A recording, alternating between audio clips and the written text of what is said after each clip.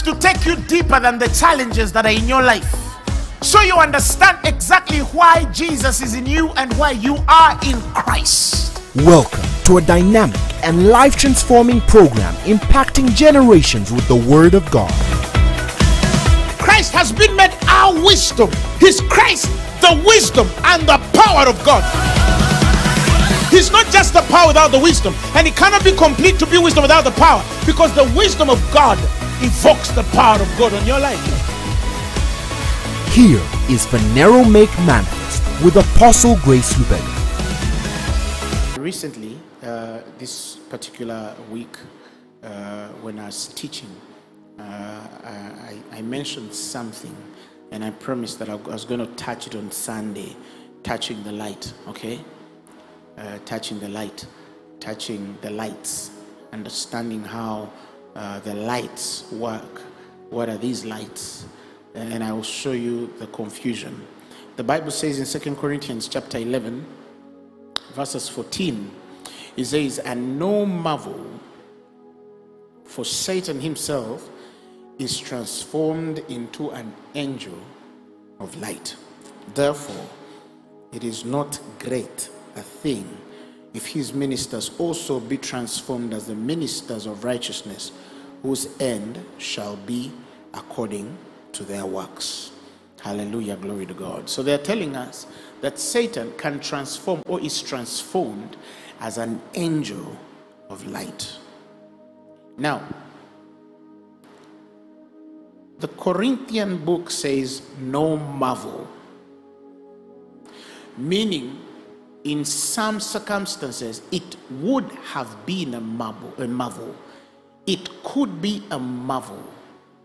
It is a marvel to some people, and that is why it says no marvel, because in some instances it is a marvel. It is amazing to look at. It is something that marvels the carnal man. It's something that is amazing to those that see it. But Paul says no marvel. In other words, it should not marvel you, because there is a way how he can do it. Okay, there's a way he can do it. And the reason why there's a space that says no marvel, it means somebody marvels, or anybody who has the ability to see that, or who has seen that, or who has come to that understanding, they are marveled. Okay, because we know the light by Christ, by God, and now we see Satan transformed as an angel of light. It's a marveling thing. It's this, but also in there is the confusion of the hour and the things that I feel I need to take into account in the sharing today, because you see there are two lights here. There's the light of the glorious gospel in Christ Jesus, and now we see that Satan is transformed as an angel of light, and that his ministers, no wonder, transformed into ministers of righteousness. So how do we then tell the difference? Okay, and the Bible says the end is revealed of their own works. Okay, but we see the end in the revelation of their own works. We shall know them by their fruits. But that does not mean that if you are a reader of the word, if you're a child of God, you're not given grace to discern even before the end of these things. God has given us a spirit of discernment. All right, discernment is not reactional. The spirit of discernment is not a reactional spirit. Okay, it's not the spirit that has to get to the end of a matter to discern it, to understand it, to interpret it, to deal with it. The discerning spirit can begin from the beginning. It is in part of the prevenient graces of God to help you, because some people don't have, by the time you get to the end of understanding the works and ways of a man, sometimes the destruction is done, the damage is there, and there's nothing much that can be done. So we need to understand these two lights, right? We need to understand these two lights. I'll begin this way. I believe one of the biggest deceptions that has existed in this hour, but has been for quite a long time. Again, it's in our traditions, it's in our folklore, it's in our stories, it's in our cultures, it's in the movies, it's in the books, story books that we read. It's It's everywhere. It's on the TV shows. It's in our imaginations. It's on the conversations of tea when parents are dealing with their children. Is how Satan is depicted. Because when you talk about Satan, Lucifer, the devil, you're thinking about snakes. You're thinking about dragons. You're thinking about gargoyles. You're thinking about goblins. You're thinking about these kinds of things. So in the movies they show you a devil, and he's dark and he's green and he's laughing in a very funny way. He has a very cozy voice and he's masking himself with threat, and he's probably trying to consume this. And it's the thriller movies that we're watching. It's all of those things. And so people think, actually, and people have swallowed the lie that is how Satan appears to people. That is how Satan appears to people. If the serpent appeared to Eve in a way that was disturbing to Eve, I don't think Eve would have given that serpent even a minute to speak. I don't think that the serpent was repelling to Eve and Adam as was communicating. Okay? Satan does not appear that way. When you start reading the word, you start to see that the appearance of that fellow is not so much the way we have depicted him. Okay? So when he comes in a form of light, when he comes in a form of goodness, when he comes in a form of love, when he comes in a form of beauty, when he comes in a form of service, when he comes in a form of virtue, we cannot tell many a time, because the picture that we have been given again is of tradition and folklore. It's the cheap stories that we've been given, and Satan has intentionally let that happen and spread that as reality to the hearts of men, because he knows in there he can continue his craft of hiding, of concealing his true reality. You need to understand who Lucifer was. So some of you who know, and I'll take some time to share this.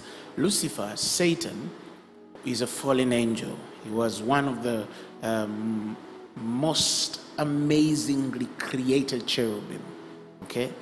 Now, in Ezekiel chapter 28 verses 12, time is taken to help us understand who this fellow is, and here he comes as a king of Tyre or Tyrus. In the 12th verse, it says, Son of man, take up a lamentation upon the king of Tyrus, and say unto him, Thus saith the Lord. I want you to listen. Thou sealest up the sum, full of wisdom. He was made with wisdom, and perfect in beauty. And I want you to underline the word perfect in beauty. That means Satan, Lucifer, was beautifully made. He was a beautiful cherubim. Was a beautiful cherub, okay? And thou, verses 13, has been in Eden and the garden of God. Every precious stone was thy covering. The sardius, the topaz, the diamond, the beryl, the onyx, the jasper, the sapphire, the emerald, and the carbuncle and gold. The workmanship of thy tabrets and of thy pipes was prepared in thee the day thou wast created.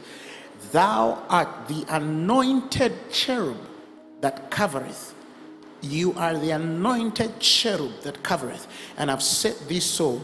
Thou was upon the holy mountain of God. Thou walked up and down in the midst of the stones of fire. Thou wast perfect in thy ways from the day that thou wast created, till iniquity was found in thee. Satan, Lucifer, was made beautifully. It was a beautiful cherub.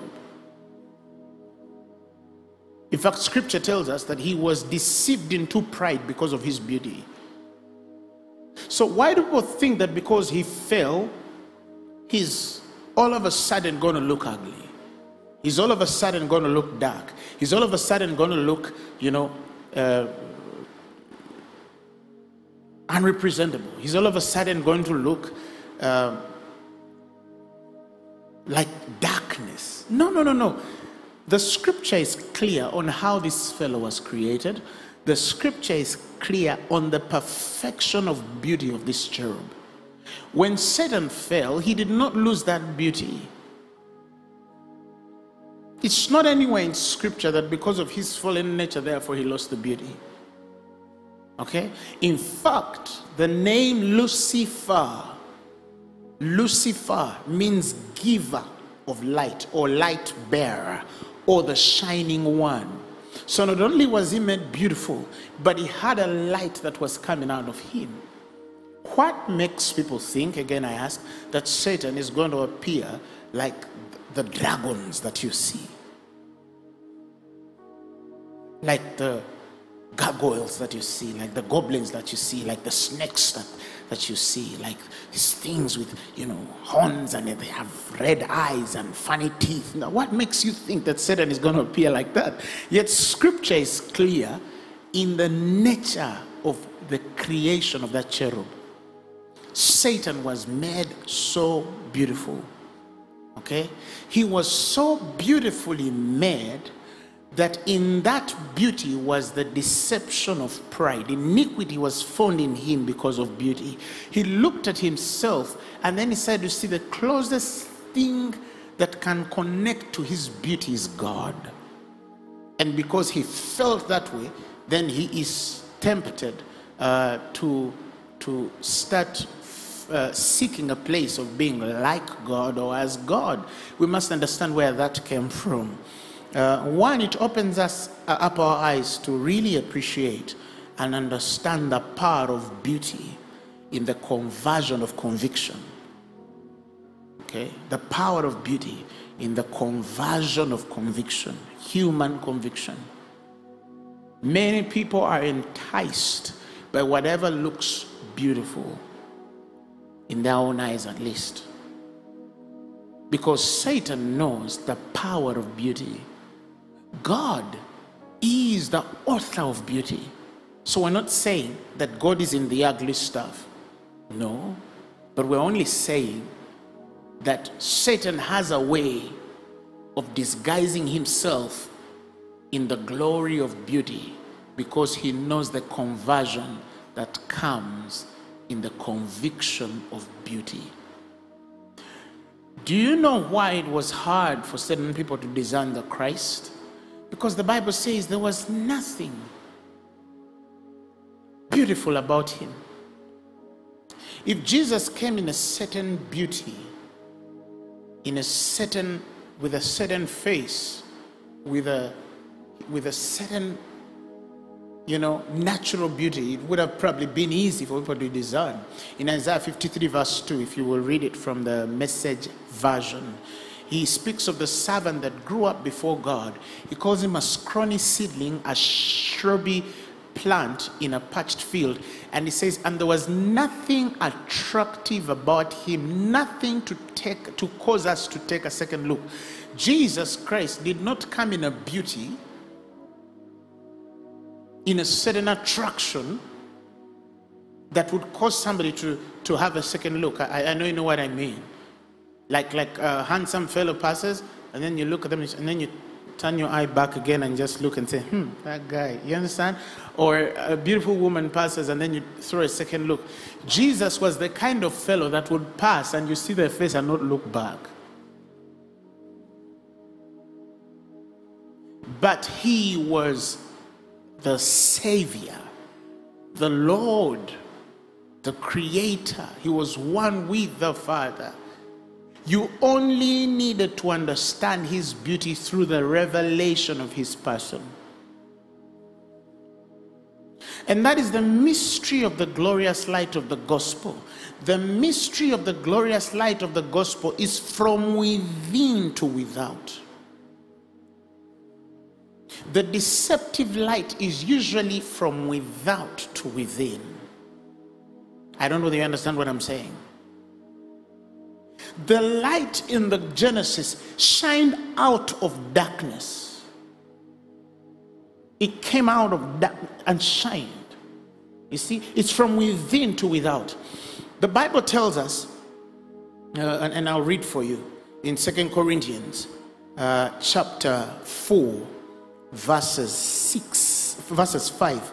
He says, "For we preach not ourselves, but Christ Jesus the Lord, and ourselves your servants for Jesus' sake." He says, "For God, who commanded the light to shine out of darkness," the Bible says he has shined in our faces. In our faces? No. He has shined in our hearts to give the light of the knowledge of the glory of God in the face of Jesus. It's the beauty. It is the light from within. It shines from within. To understand the beauty of God, you need to go in God. Okay? The book of Psalms 29 verses 2. He says, "Give unto the Lord the glory unto his name. Worship the Lord in the beauty of his holiness." Okay?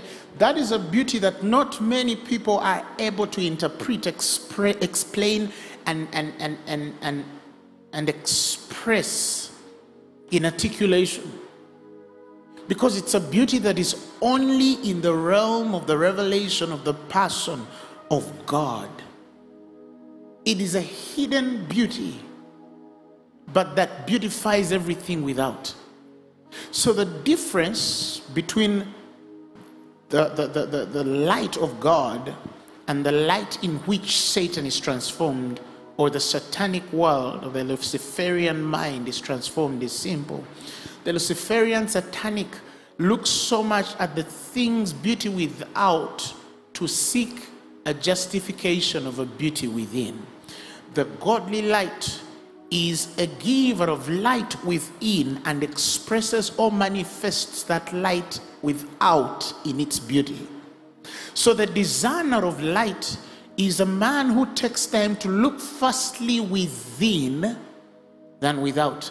And when you look within, the most fundamental substance of within comes through knowledge. Knowledge. The beautification of the Christ was in the revelation of the person of the Father. The beauty of the satanic or the Luciferian is seduction. It lures men by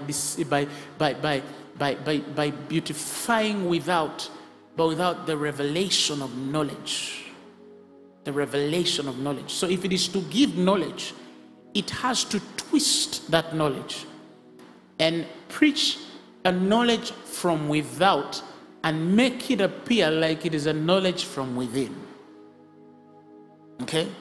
So that the ministers that are translated, and I'll come back to that later, are people who speak a knowledge of without, but appear as though they are speaking a knowledge from within. Remember, I said it is the knowledge of the glory of God in the face of Jesus Christ. It is in the heart. Beauty, the beauty of the Christ begins from the heart, the human heart, the spirit man, and then comes without. It's not so much in the things that people see outside. So I'm not saying that God does not carry beauty, is not interested in beauty. Listen, he is the author of all beauty. But do you see that the beautification, the distinction of the beauty of God begins in his holiness? Now, when we define holiness, what do we mean? Some people think holiness is just moral, good moral living. Some people think that's just the definition of holiness, good moral living, that when you are a morally upright person, therefore you're living in the holiness, or you are the true depiction of holiness. Now, listen, even if a man has lived 100% morally upright and he has not received Jesus as his Lord and Savior, you cannot say that that man is holy. Okay? You cannot say that that man is holy. Because when you read the Bible, you realize that holiness is a nature. It's not the action. The action follows the nature. The Bible says the new man has been created in true holiness. True holiness. That means it's the epitome of his nature. He is created in true holiness and righteousness. The true holiness. That means there is a false holiness. And the false holiness is the justification of holiness by the things people see without and not the conviction of that man's heart toward God. And we've had people who have learned to live so okay outside, but inside their tombs. They're dead within. They've buried stuff. Okay, they've buried stuff. And we have people that are not yet perfect without, but their hearts are on the right course. That is why the Bible says, be holy even as ye are holy. So you are not working out righteous holiness to become holy. You are walking in the holiness of God because you are by nature holy. Okay, holiness is a nature. Now, to behold the beauty of the holiness of God is to delve into the deepest realm of God's glory and presence. And not many people have hit those places. Not many people have seen that kind of beauty. Not many people have seen that kind of expression.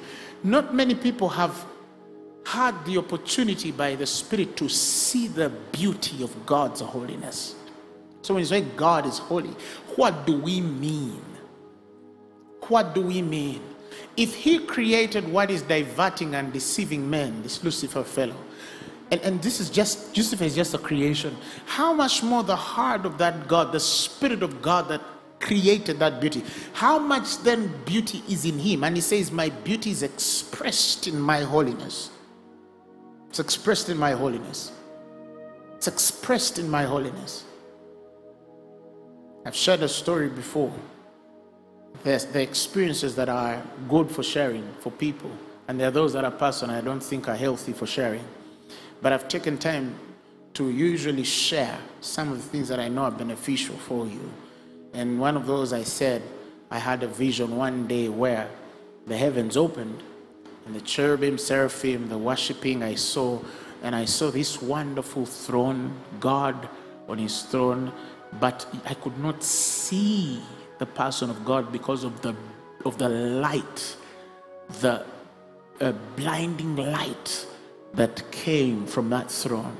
And I could see angels on the left and on the right. I could see the cherubim, I could see the seraphim, I could see them worshiping him. I saw a beauty that I have no words up to today to explain. Even if I try, I can only explain to the degree the words that are given me by grace can.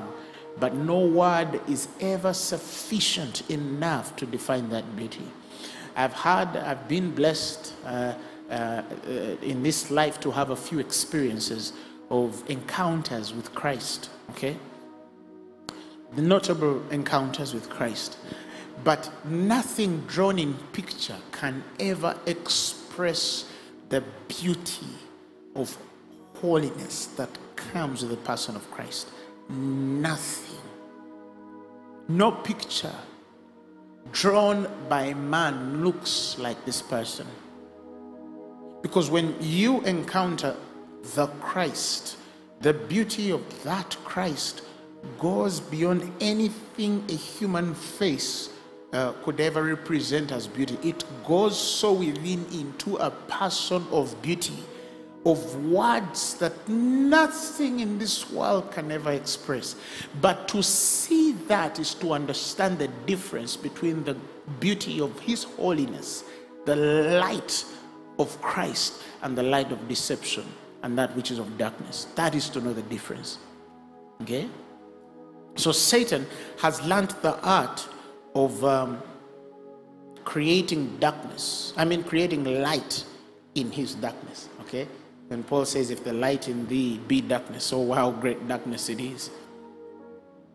If the light in thee be darkness, oh what a great darkness it is. He's trying to say that there are people who are in the dark and still do and act and relate so much with darkness that it is evident that they are dark. But there are also people who, by reason of subtlety, have learned the art of presenting and appearing like a light. And it says, if a man has transcended or transitioned into the place of appearing as light, yet he is dark, then Paul says that is great darkness. So the man who's still, or the entity or element that still appears like darkness and acts like darkness and shows the ways of darkness, that one is not as dark or has not transcended in darkness as to the degree or the level of a one who has not only carried darkness in their lives, but has even learned to translate that darkness to appear as light. That is what they call subtlety. That is what they call craftiness. So he says now, his ministers also are transformed as ministers of righteousness. That means that the ministers of Satan, there are two kinds of ministers of Satan or Lucifer. There's a kind that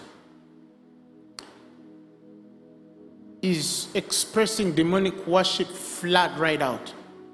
Okay, secret societies, the Illuminati, the Skull and Bones, and all these guys, and they're doing it in their songs, they're doing it in their movies, they're showing signs, they're showing, those are already dark, but they express themselves in darkness.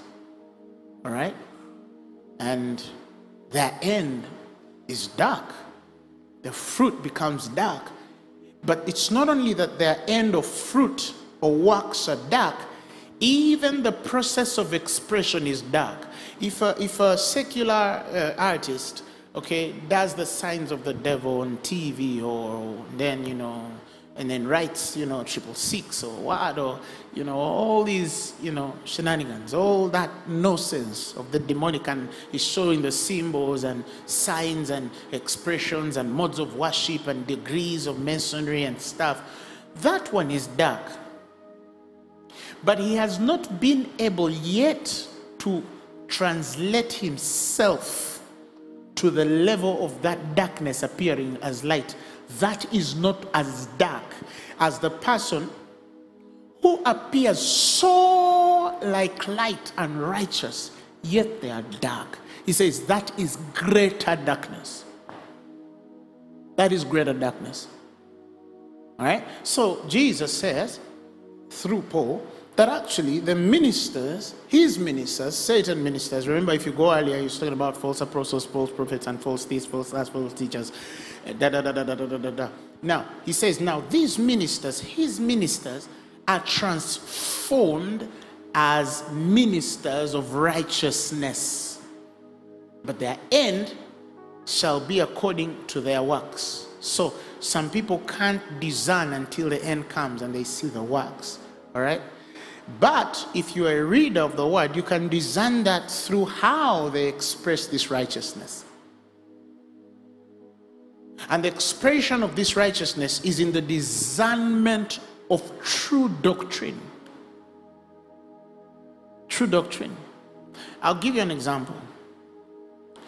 The New Testament, Paul, the man, New Testament writer Paul, who writes the biggest part of the New Testament, which we read today, canonized by our forefathers, you see that Paul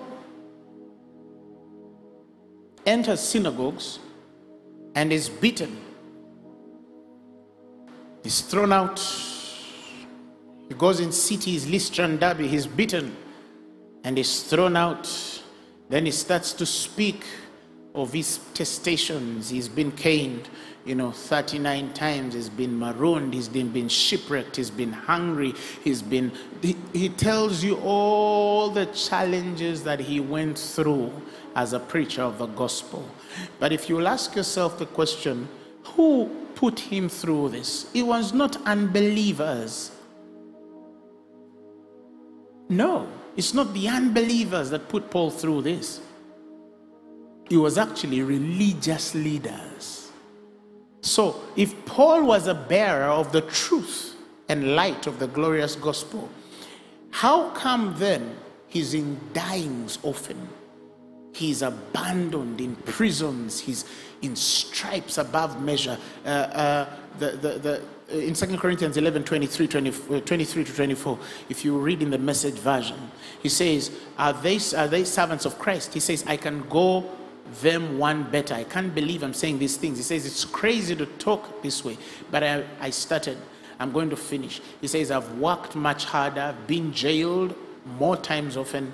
He says, I've been beaten up more times than they can count. At death's door, time after time. I've been flogged 5 times with the Jews, 39 lashes. He says, I've been beaten by Roman rods 3 times, pummeled with rocks once. I've been shipwrecked 3 times. I've been immersed in the open sea for a night and day. He says, in hard traveling year in and out, I've had to ford rivers and fend off robbers, struggle with friends, I've been at risk in the city, at risk in the country, endangered by the desert, the sun, the sea, the storm, betrayed by those I thought were my brothers. And then you ask, so you mean Paul went through 99% of his testations on the hands of his brethren? Yes, sir. Satan, I mean, you need to understand this. Satan has a way of being disguised in those who appear to be the most godly, the correctors of all the wrongs in the world. You understand? So we see all of those things happening to Paul through those he called his brethren, the Jews. But not just the Jews. It was Judaistic believers, folk that followed Judaism as a teaching, men that had the Torah in their hands. Oh, but Paul did the same.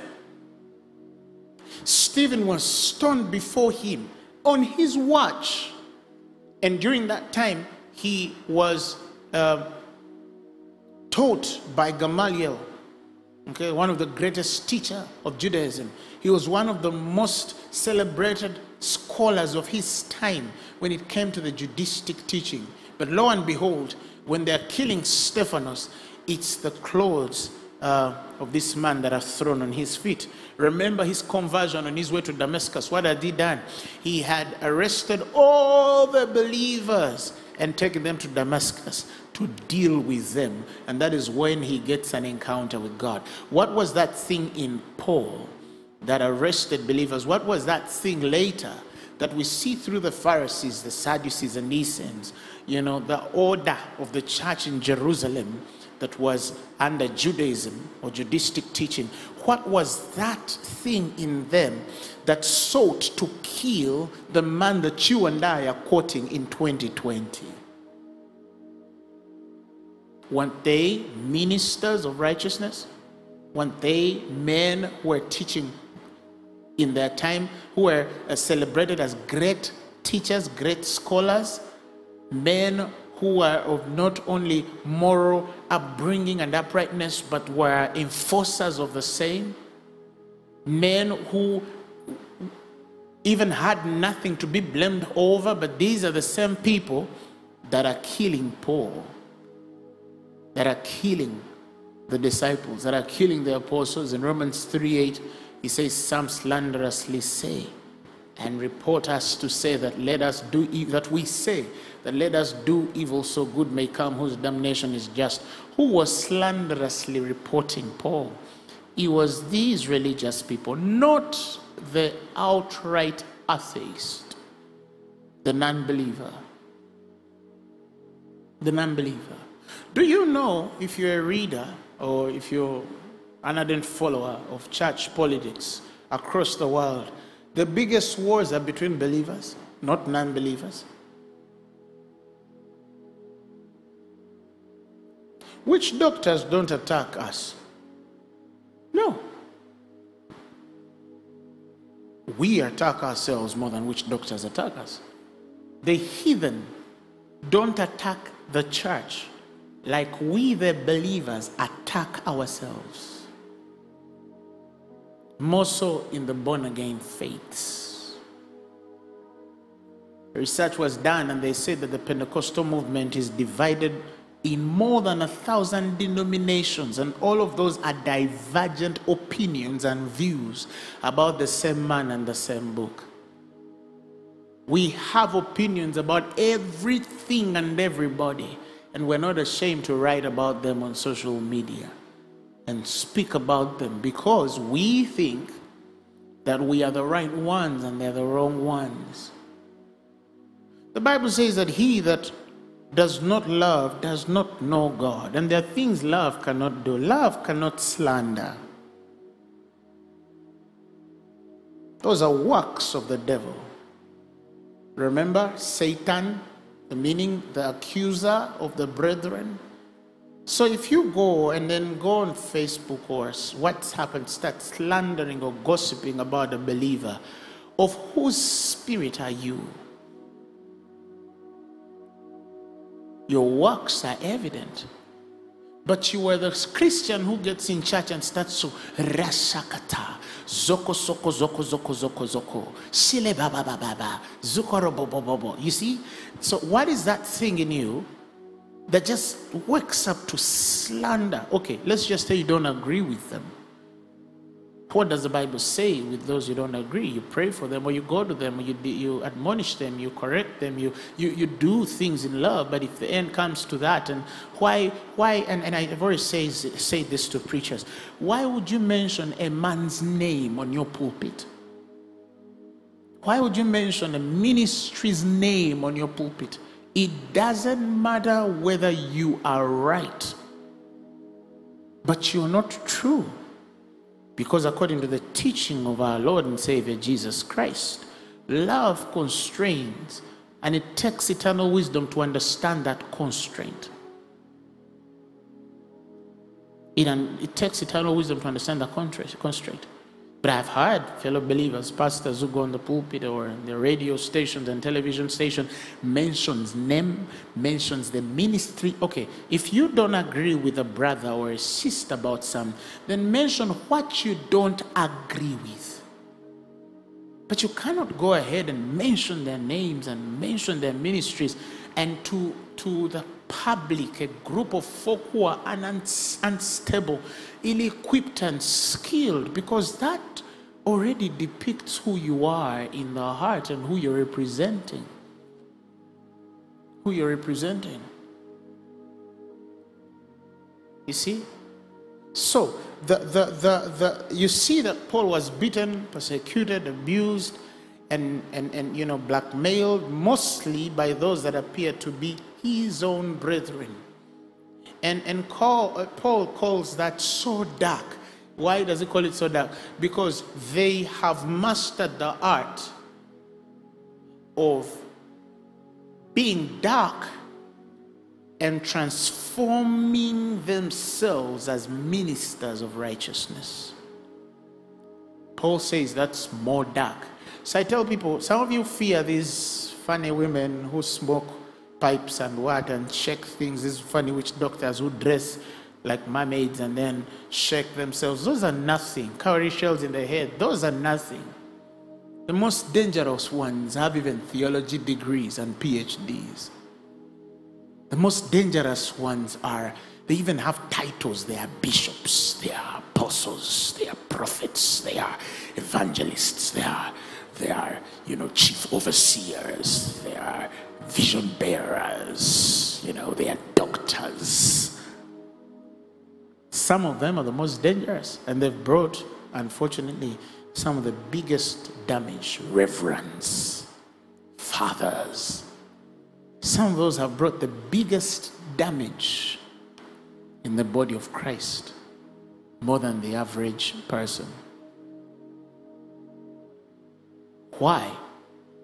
Because they have learned to transform as ministers of light, yet in their hearts they are dark. And that is why in Hebrews 6 chapter 4, when he speaks of the people that have been enlightened, he speaks about those which were once enlightened. Okay, they tasted the heavenly gift, partakers of the Holy Ghost, They know the power of the ages and the world to come. They sense it. And he says it's a hard thing to get some of these people back if they should fall off, seeing they crucify the Son of God again. Why? Because when a man has tested the Holy Spirit, when a man has had a heavenly experience, has been enlightened and seen the world to come and seen all of that, and he has experienced and tested that light, because not many people have had that opportunity to see the things some people have seen. But if a man has had an opportunity to see all those things and still incline himself into darkness, it is a hard thing. Because why is it hard? Because you need to, it's almost as though you need to take back the whole thing that Christ did to start the story again for him. And which is impossible because Christ has died once. He has died once. He has died once. That is why the Bible emphasizes the love of truth and speaks of men who refuse to love the truth. To love the truth. To love the truth. To love the truth. To be a lover of the truth. And because the Bible says they love not the truth, the Bible says God gives them over. He says, you know, I think, and to give them over means he let them go their own way. Because if by invitation of love he could not come, how else is he going to invite you? Okay, I'll read for you something in 2 Thessalonians chapter 2, verses 7. Let me begin with verses 7, and let me read the Amplified Version. He says, for the mystery of lawlessness, that hidden principle of rebellion against constituted authority, is already at work in the world, but it is restrained only until who restrains is taken out of the way. And then the lawless one, the Antichrist, will be revealed, and the Lord Jesus will slay him with the breath of his mouth and bring him to an end by his appearing at his coming. He says the coming of the lawless one, the Antichrist, is through the activity and working of Satan, and will be attended by great power and with all sorts of pretended miracles and signs and delusive marvels, of them all lying wonders, and by unlimited seduction to evil, and with all wicked deception for those who are perishing, going to perdition, because they did not welcome the truth, but refused to love it, that they might be saved. You need to be a lover of the truth. And therefore, because they refuse to be saved, God sends upon them, in fact, the word sends upon them, that is God who institutes to send, but he lets, misleading influence, a working of error, and a strong delusion to make them believe what is false, in order that they might all be judged and condemned who did not believe, who refused to adhere to, trust, and rely on the truth, but instead took pleasure in unrighteousness. Here, the catching phrase is the love of truth. They did not love the truth. What do I mean when I say be a lover of the truth? I'm not saying be one who quotes the scriptures. To quote the scriptures doesn't mean you're a lover of the truth. No. To love the truth is to respect the word and do it as it says, and be able to repent when you are off the course of that word. Okay? When you are off the course of that word. Some people justify even what is not right. And that means you're not a lover of the truth. Let's just say, and I tell people, all have sinned and come short of the glory of God. So I'm not talking about, that you've not made mistakes. No, all of us have made errors. We have made mistakes. We've done stuff that we regret we never did. Okay? But the smoldering wick, God does not burn out. He intends to fan it to have life and flame. Because he knows that you're a work in progress. Okay? But he gives you two kinds of people in scripture. He gives you a story of the proud Pharisee who says, I thank God that I fast these many times a day. I give tithes of cumin and mint. I do this and I give to the poor, and I do this. Okay, in Luke 18, chapter 11. If you read I want to read it in the Amplified version, in the Message version.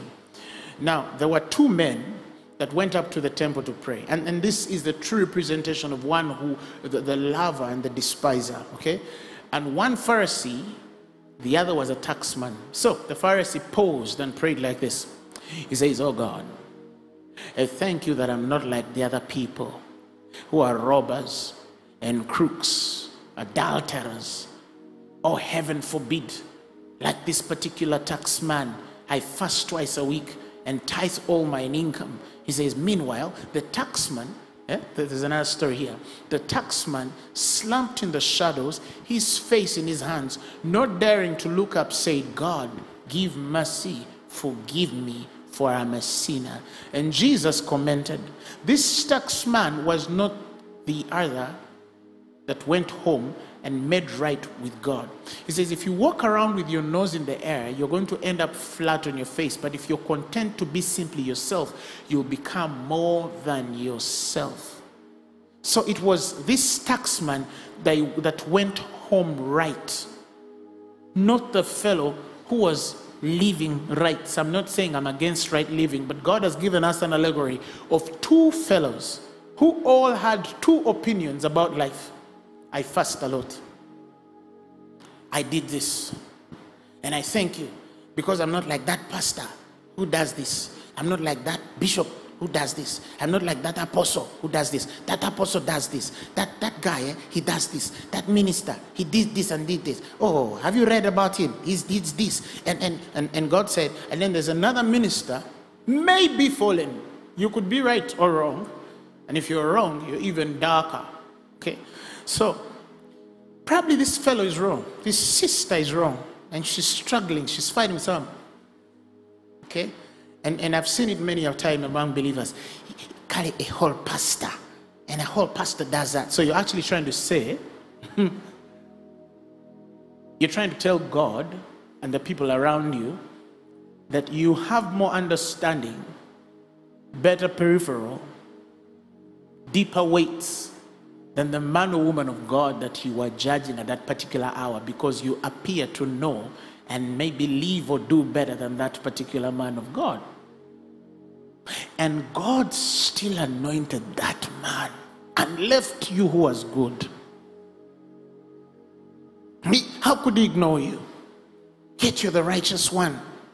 You're the pastor, you're the man of God who loves God, and the rest are not. You're the man of God who is on the mountain, the Moses who is on the mountain, while Aaron is down here, and Aaron is messing up with the children of Israel and is teaching them demonic worship. And God starts to deal with you as a minister, and things start to break around you in your righteousness, because God is trying to say, you are a minister, you're a believer like that person, and I have all called you to the same standard of the word. And you might think I'm on your side because you say that, but let me show you that I'm actually the other side. You continue running your ministry and business and craft and wares. Let me show you that I'm actually this side. If you don't get it now, you'll get it 20 years. If you don't get it in 20 years, you'll get it in 30 years. If you don't understand it, the children you'll produce will understand it. God is amazing. I fear God. And so me, as an individual, I have exercised myself not to be quick to judge. Because I don't know where. I don't know where this is going. I can judge a matter, but not an individual. I can judge a thing or a practice, but not an individual. Because I'm not a judger of men. I'm a preacher of the gospel. I'm a minister of the gospel. Some men were worse 5 years ago, and perhaps better than you now. Okay, so God checks our hearts. God examines our hearts. He knows us. He knows us. He knows how to look at us. And I was sharing with my wife this morning, and I told her, look, I have noticed that there are people who appear so good, so righteous, ministers of righteousness, but you don't see the reward of a man who has really walked with God. And in my years of experience, I have come to prove every man is where they are supposed to be because of their dealing in the things of God. It doesn't matter how articulate they can be, it doesn't matter how deep they are. Every man is where they are truly supposed to be. God does not give responsibilities in the kingdom based on your qualifications. He gives based on the heart, your heart. And some minds are well educated, but their hearts are dark. Some minds know how or what to do, but their hearts are dark. And until God helps you examine yourself and connect to really where you are and go to Him as you are, not as Apostle Grace is, not comparing yourself with Apostle Grace or Pastor so-and-so, Bishop so-and-so, Evangelist or Prophet so-and-so. You mind your own course. You ask God to deal with you specifically. And one of the reasons why as a ministry we are growing is simple. We really mind our own business. We do. And mind my own business. I mind my own business. It doesn't mean that social media or TV stations don't call us. They do call me. TV stations call me all the time. And big ones. And they want to take my opinions about this man of God or that man of God, Pastor Gundi, Pastor so-and-so, the one who is this. What do you think? And you've never had me comment on a television, radio, Facebook, or anything about an individual minister, ministry, or the church. I don't do that on secular platforms. And there's a reason. But it doesn't mean that these people don't call us. No, TV stations call me all the time. But there's a reason why. It doesn't mean that the people you see always there on TV, they're the ones who they want to call. No. Some of us, they probably want to even speak to us more than some of the people you see on televisions giving opinions. But we can't be there giving opinions. So-and-so is pregnant. What do you think? This woman of God, her husband left her. What do you think? What do you think about these mushrooming churches? You see, because when I go to God based on, Father, I'm here. Me, deal with me. I have my course. I always tell people that the gospel is a very long game. It's very long. We have many years ahead. And 2-3 years down the road, some have already fainted. So I can imagine where the next 10 years they're going to be, how they're going to live if you've already fainted now, and some of you or us are still strong. And we still have the power to go in and out, but the brooks are drying, the ministries are failing. And you will not even sense when a man is speaking in love, because there's so much darkness and hate in you that you think they can only attack you. You see? So God help us, God help us, God help us. And I want to come to a close in this way, that now we see the ministers of darkness transformed as ministers of righteousness. They look like they are the preachers of what is right, but they are wanting. Okay, so love the word. Be a lover of truth. Be a doer of truth. Do not let anything take you off the course of the word. If this lying is bad, repent of it and move on. If gossip and slander is bad, write to the person you've gossiped and repent and move on. If do what is right before God. And if you are a work in progress, still go to God and say, God, I thank you. I'm your righteousness in Christ Jesus. And I know that you're taking the robbery out of me in the name of Jesus. It's not in me. Do the right repentance according to the revelation of Christ. But whichever you do, walk right before God. He has a way of rewarding his own in the mighty name of Jesus. I'll call upon the choir. As we close, I want to pray with you right now.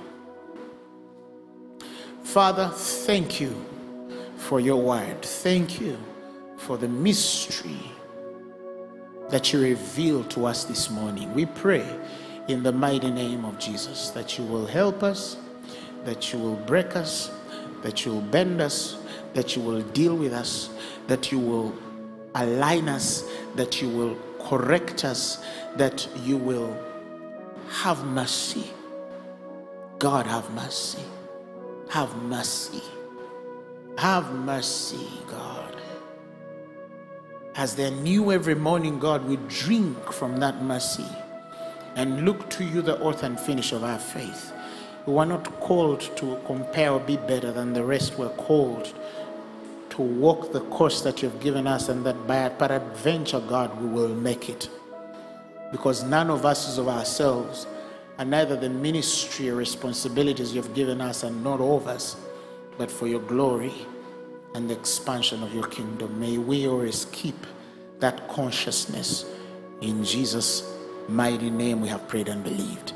Amen. If you are there and you've never given your life to Jesus Christ, and you say, you know what, Apostle, as you're speaking, I feel I need to receive Jesus as my Lord and Savior.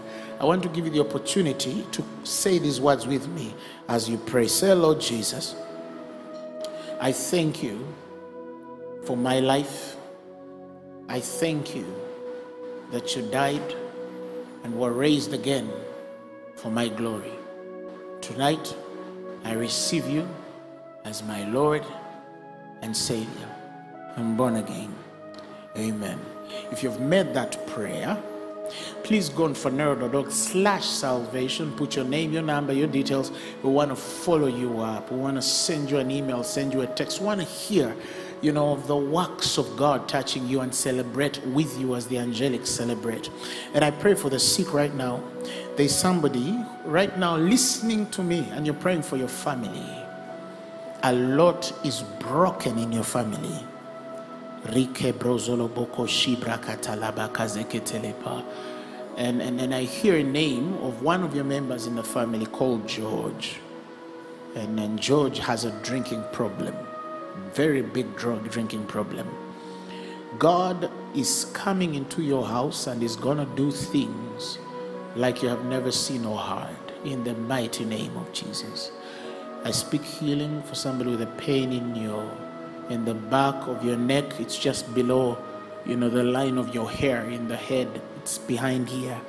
God is healing you right now in the name of Jesus Christ. In the name of Jesus Christ. Meningitis is healing right now in the name of Jesus. I rebuke those viruses, HIV, cancer cells. You are cast from the root in the name of Jesus Christ. I command heart disease to go in the mighty name of Jesus. I speak healing to an eye issue. Somebody has developed an eye problem and your eye has been swelling for some days. I command that eye to shrink in the mighty name of Jesus. I thank you, Lord, because you've healed and more than the words that I've spoken. In Jesus' mighty name I've prayed and believed. Amen. I hope to hear from you. I hope to see you. I hope to be here on Thursday. And I'll ask the choir to give us a song even as we close. He has done great things. He has done great things. This broadcast was brought to you by Phaneroo Ministries International. For more information about the great work of God, visit us on the web at www.phaneroo.org or download the Phaneroo app today and enjoy sermons, daily devotionals, and timely updates. The Phaneroo app, available on both Google Play and Apple App Store. You may also email us at info@phaneroo.org. Follow us on social media platforms on Facebook, Twitter, and Instagram. Phaneroo, make manifest.